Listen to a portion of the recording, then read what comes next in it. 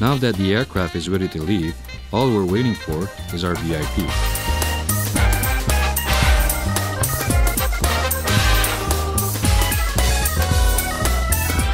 Good afternoon, Minister. Sir. Good afternoon.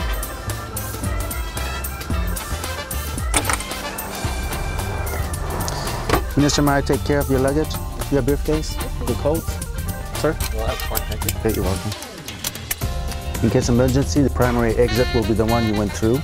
In case it's blocked, we proceed over the wing exit that's situated behind Minister. Okay, today, Minister will be flying into Washington, 1 hour, 15 minutes in flight, and you will be served a hot meal.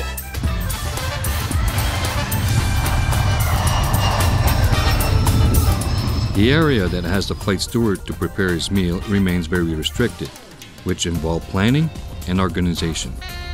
Minister, may I offer you a beverage?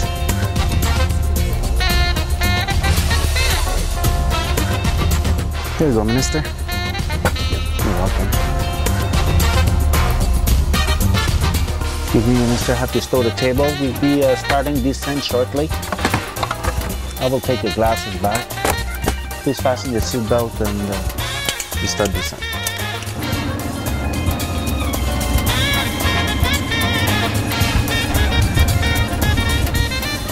Have a nice evening, Minister. Sir? Thank you. It was a great flight. Now that the VIP have vacated the aircraft, the flight is over.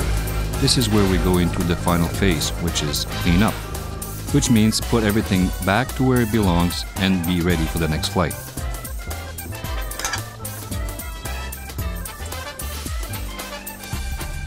Sergeant Racine finally logs his flying time and his mission is complete. This is one of the few jobs that you get selected to come here, and if you're a successful candidate, the rewards are second to none. They just keep coming and coming, and I believe that's going to be following you for the rest of your career. There's not too many people out there in the military world or even in the civilian world that can sit back and say, I've done that. I flew around the world. I'm not saying this job is going to be all smiles from sunrise to sundown. There's a lot of long days. There's lots of, when you go into these foreign places and you have to provide a meal. And there's the language barrier that you have to get by. But knowing that after you leave that place, you did successful and you did a successful mission, you tend to forget about the long hours and the aggravation you have along the way. And when the Prime Minister of Canada comes off the plane and says, "Thanks a lot, Dave. That was great. It's all worth it at the end." For a cook working on a Challenger, it's certainly not the same as on the ship, a field kitchen, or even a conventional kitchen. The challenge, the experience, and the gratitude that this job brings is never to be forgotten. Here you have it, the possibility to bring forward your capability, your determination, and most of all, the passion of your trade. This is Sergeant Daniel Soucy for Army News, Ottawa.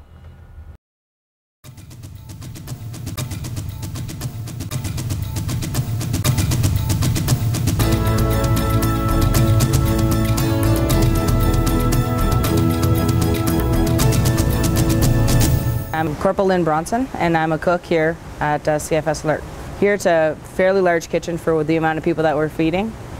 It's pretty well equipped for being up here in isolation. But other than that, most of our equipment is the exact same, and we work the exact same rotation and times that we would down south. Sometimes we have to ration our food, sometimes we have to get a little bit creative with our food. At home, there's really no challenge. If I'm out of something, then they can go get it at a store, they can use something else. Here we're stuck with what we've got. But our milk, a lot of it is frozen to preserve it a little bit longer, and we get quite a bit when we do get it. Sometimes it takes 3-4 weeks to get another herc with food on it, and sometimes it takes a pretty good imagination to throw together a meal with very little food, fresh food. We've got a lot of frozen, a lot of prepared food, but to give everybody fresh food, vegetables, soups, and stuff that is fresh, it takes a good imagination when we're running low. A lot of them will ask us for special requests, and we have no problem. If we have it in the freezer or in the fridge, we like to give it to them, because it's not like you can go out to McDonald's or down the road to a restaurant or anything. So we like to accommodate them as much as we can. I've been here since December 17th. When I got here, it was really cold and really dark. And now that the sun is out 24 hours, it's warmed up a little bit, but more storms now. Right now we serve between 80, 85 people. The amount will go up during box top to about 130 people. So every day, 80 meals to 85 meals, 3 times a day. I like cooking. I like serving people, helping them out. And I always learn something new every day. It's rewarding because it's the morale for the people. If you don't like your food, then your morale goes down. So I always thought of us as the first line of morale to the guys.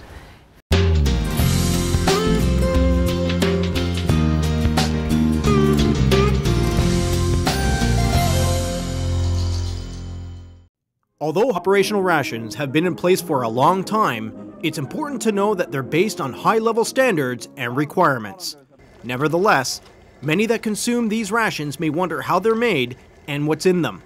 I met with project manager Mrs. Belanger-Drapeau. The main point is the quality and the attention that is brought to the manufacturing of the components as well as the assembly. What you have first is that you have an inspection that is done at the supplier, the manufacturer, and in some instances also you have product that is sent our evaluation center where we do compare the production against the tender samples that have been approved by taste panels that are done every year. And then when the product is delivered here, the company will verify the quantity of product that is delivered and also the outside quality. For instance, if the packet is well sealed, if the packet is well printed, if it corresponds to the menu that they have received, the outside quality, if there's any stains on the outside packet. This location is very important as far as the quality, the last quality verification we're doing. Even if you're skeptical about the contents of those little gray bags, you can rest assured they meet your nutritional standards. Soldiers should know that they have input as to what the contents of menu items will be. We do have field trials. We try to have them about every year where we bring new products to the soldiers, and according to their rating we will include the items on the menu. If it's not satisfactory, sometimes we take the comments that we receive and we go back to the supplier and ask them to improve their product. Also, we do have taste panels that are done yearly at the evaluation center in Ottawa, where we will evaluate each item that will be purchased for the next year of assembly. And this is when a product is accepted, that we keep samples of what has been accepted by a group of 12 military personnel, and then we will compare the production against that approved sample. What happens is we have a list of menus or entrees that have been approved either before or now that are approved from the field, and from that list I will select items from year to year so that we do provide a variety of items. Mrs. Belanger-Drapeau is always searching for new ways to improve operational rations for soldiers. There's, I think, 2 major improvements. First of all, you have the retort pouch, which is the foil pouch or the bag that you put in water. That is the main improvement over the cans. It is similar to a can, but it's much more flexible, and also because of the new technology, because it is thin, it provides us the possibility to offer a very good variety of product. And the next one I would say is the bread, the pouch bread that had been included about 10 years ago. There's a lot of people, it's a collaboration of many individual companies, government and personnel that brings the rations, and we hope to the quality that the soldier is expecting, and we really try to satisfy our main clients, which is the soldier. Obviously, a good-natured soldier will tell you that when eating operational rations for an extended period of time, nothing beats a hot meal prepared by the unit cooks. This is Sergeant Craig Reed, Army News.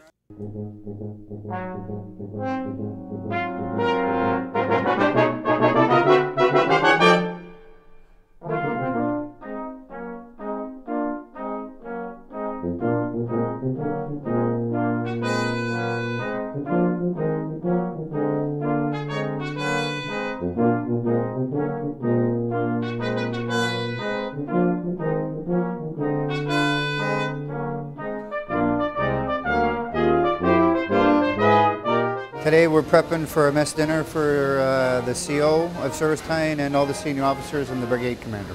There will be 6 cooks working the dinner. It's a small dinner, it's between 80 and 90 people, and it'll be held tomorrow night. So what we're doing is we're doing oysters and lemon butter and garlic, and what we're going to do is put them in the oven, top them with a little bit of mozzarella cheese, not overcook them. We're hoping the shell is going to retain quite a bit of the heat at the same time, and they'll come out good and hot. They'll be put on a bed of alfalfa sprouts on a medium-sized plate. This is where we're going to prepare our salads. We'll put a 3-tier layer salad in that. It's a mandarin salad with a raspberry vinaigrette dressing. So the guys made the bowls this morning out of the pita shell. They deep fry it. We'll garnish it with red onions and the mandarins, and then top it off with a raspberry vinaigrette. And that will be their salad with breadsticks on the side. Corporal Simard's looking at a garnish that we're using, which will be grilled pineapple on the charbroil, so that you can see the markings on it. We're just prepping today, so we'll spend about 6 hours just on the prep. And we'll break into 2 teams. One team will come back here, pick up everything that we can prepare while we're over there, and the other team will start work here on the rest of the products. There's some people that have dietary needs that we have to meet. The plates will be warmed prior to going out. Cold will be served cold. We have a sorbet, which is a sherbet with the rim glasses, which is to cleanse your palate after a fish to a meat course. That has to be cold, so we don't want that sitting on the table for 5 minutes before it goes to the diner. And the products that we're doing in that, we're trying to raise the food to give it more height and depth in the plates. When we start off doing our dinners, we always do a basic guide for the cooks themselves of what the ingredients we want in each of the products. This is a sheet that Master Corporal Pine has done up. So no matter who comes in, they have a general idea of what goes in the product, if not better than general. And then from there on, it's up to your expertise and whatnot to show how you want it presented. This here, they're preparing 2 types of rice. One's a wild grain, and the other one's a balsamic.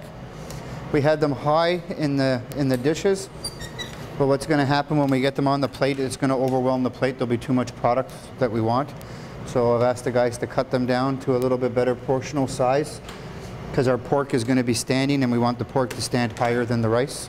If the cook can help you out, just mention it to him. Something went wrong, the cook will be more than happy to give you a hand doing it, or he'll fix it for you.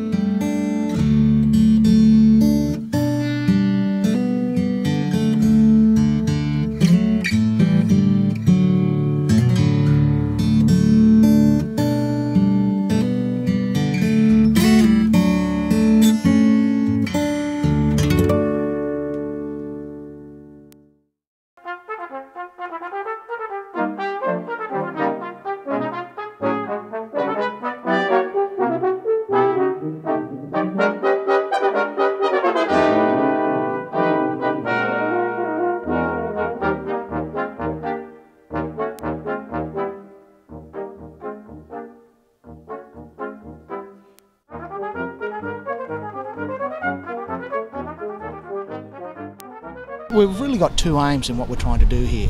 The primary aim is to promote the Canadian Forces and try and open up the Canadian Forces to the corporate Kingston and the Kingston community in general.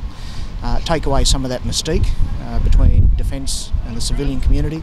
But secondly, we saw a great opportunity to also help one of those very, very significant support agencies that we have here in Kingston by the way of Kingston Family Resource Centre. So dual aimed, each of them are equally as important, and hopefully tonight, with the great crowd that we've gathered here, nearly 250 people, there'll be a lot of funding support to go to KMFRC after the event. I've been assigned as a kitchen manager since the July 2002. This is one of the best places for a senior NCO to be at. I have Sergeant Adam Mercier that comes from 5 GSS Saint-Jean, and I have Master Corporal Moisan, Pierre Moisan from 5 GSS Valcartier. We were trying to create, it was to have typically Canadian menu, but with an European influence, meaning that the new flavors, new tendons, new presentations, you know, and I think we have achieved that. I mean, you can expand your expertise and you can go so far beyond what you can even imagine. And the only way to achieve that, I think, is to personalize your product. If you had on a little touch at the end of it and you make it your own, you know, that's what it's going to make you totally be distinguished from